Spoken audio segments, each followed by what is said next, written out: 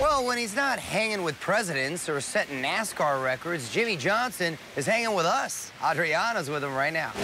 Hey, Mario, I'm out here with Jimmie Johnson, and would you believe we're not on a racetrack, we're on a golf course.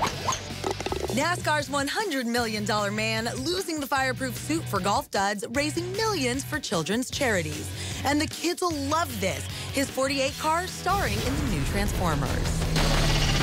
I wish I could take that car on the racetrack. I could really get some business done on the racetrack with the guns and the jet engines and all the stuff they have on it. Now Jimmie's paying it forward with his annual golf tournament.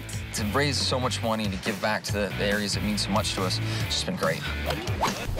All the details on how you can help at extratv.com. Well, that's it for tonight's Extra.